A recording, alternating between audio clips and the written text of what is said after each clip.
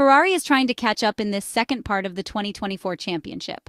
Formula One is a serious business, and once again, unfortunately, the Maranello team has demonstrated this with the issue of aerodynamic updates, a topic that remains very difficult for the prancing horse, despite the countless negative experiences accumulated over the years.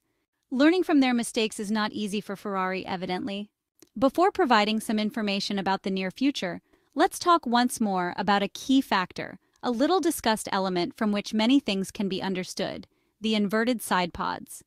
We are talking about a solution that didn't work as well as it should have. This is clear. Ferrari had a clear advantage this winter, knowing in advance about Red Bull's setup, which was leaked by some new technicians acquired from the Austrian team. The Italian team made a significant effort to bring these inlets for the Emilia Romagna Grand Prix at the Imola circuit. The benefits were supposed to be multiple and tangible, especially regarding potential development for the rest of the season. The main benefit, on paper, concerns the larger area in the undercut. By flipping the inlet lip, indeed, several cubic millimeters can be recovered in the undercut area.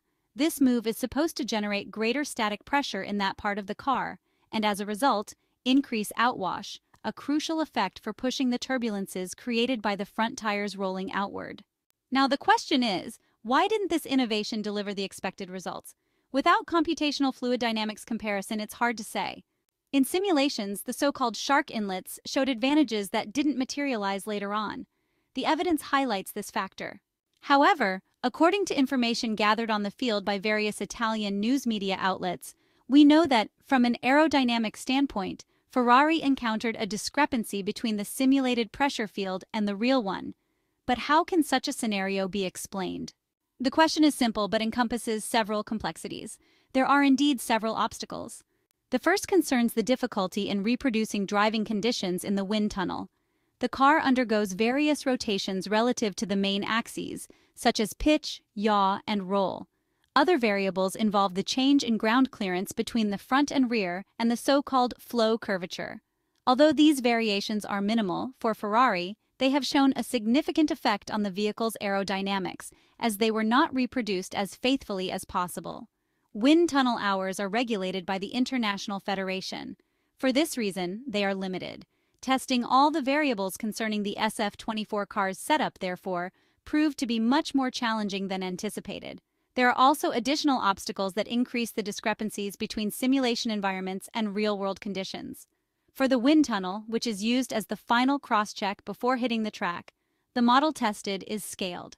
We know that there are some discrepancies in the Reynolds number and in the imposed constraints. However, for Ferrari, other aspects have further heightened the aforementioned inconsistency. These are factors related to geometry that cannot be faithfully reproduced: tire deformation, internal fluid blockage in the side pods, and the deformation of elements themselves under certain loads. Computational fluid dynamics is far more reliable in this regard when it comes to dimensions. On the other hand, in this case, geometric limitations are easily overcome. Nevertheless, there are other types of problems with this kind of software that concern the methods applied to solve the numerical problem. Each system, whether wind tunnel or computational fluid dynamics, possesses a higher level of accuracy in a specific area of the car. Therefore, the technicians must demonstrate a certain skill in combining the use of both tools to achieve a good final result. We must indeed remember that the functionality of these important resources is jeopardized by this long process full of technical pitfalls. In Ferrari's case, however, we can say that discrepancies have accumulated in this context. Even though they managed to make the solution work fairly harmoniously with the rest of the car body, the aerodynamic data are not as expected. Neither Red Bull nor the historic Italian team are currently the cars to beat, despite this solution potentially representing a real turning point. This approach, within the current regulatory framework, was supposed to offer significant advantages that are currently absent. Former Ferrari technical director and head of aerodynamics department Enrico Cardile led the Shark Inlet project, but his departure from the Maranello team doesn't seem to be linked to this aspect, having been contracted by Aston Martin for a very important role. Regarding Ferrari, the future of the Italian side remains uncertain. We recently discussed the various solutions under consideration to correct the SF-24. The goal is to make sense of the 2024 Formula One Championship because the season is still long, and laying the right foundations for the next campaign is crucial. Additionally, one last piece of information related to the present. The Dutch Grand Prix is coming up, and the round scheduled to take place at the 4.259-kilometer circuit Zandvoort is always a very challenging scenario for the Maranello team. Ferrari has studied a lot in recent weeks and is convinced, as team principal Frederic Vasseur has confirmed, that the season can still be somewhat straightened out. The dream of the Constructors' Championship is not abandoned. We won't comment on this point and will wait for events to unfold.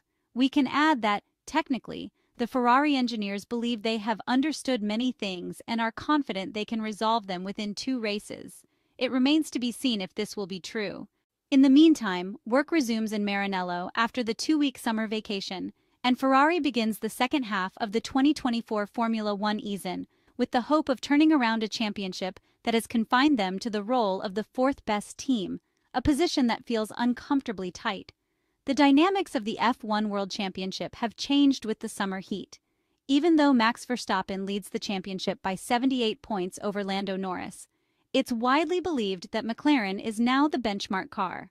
The MCL-38 single-seater is considered the universal car that adapts best to the various tracks on the calendar, while the Red Bull RB20, which dominated the start of the season, seems to have lost its crown despite having the 3-time Formula One world champion. Ferrari was supposed to be the challenger to the Milton Keynes team, but just when they had planned to catch up with the reigning champions, they began to slip back. Currently, they are 3rd in the constructors' standings, but it's clear that Mercedes has also turned a corner, solving its issues, and the W15 has collected 3 wins with Lewis Hamilton and George Russell, making the SF-24 seem the least competitive among the top 4.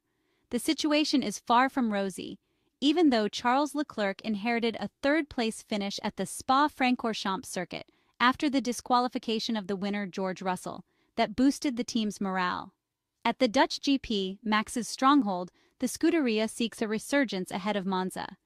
Diego Tondi's aerodynamic team has reportedly identified the area of the car that caused the rear instability, making the SF-24 suddenly nervous and therefore difficult to control at the limit.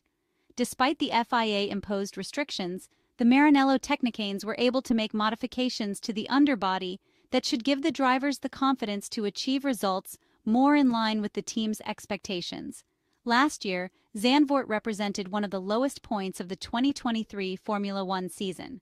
The Dutch race was treated as a test to break out of a negative slump. The benefits of the work done in the Netherlands were seen later, with the car showing the true potential of the SF-23, a car born with too many flaws. The feeling is that Maranello believes it has overcome the most challenging moment before the race that reopens hostilities, and the hope is that this will be evident even at Max Verstappen's home track. The Ferrari heading to the Netherlands is still very cautious about making predictions, but the decision to direct the airflow differently toward the diffuser should ensure the necessary aerodynamic load to tackle a challenging circuit with its banked turns 3 and 14, which require a specific setup. While they reduce lateral tire strain, they significantly increase vertical load. The simulator data has been encouraging. Will the track confirm it?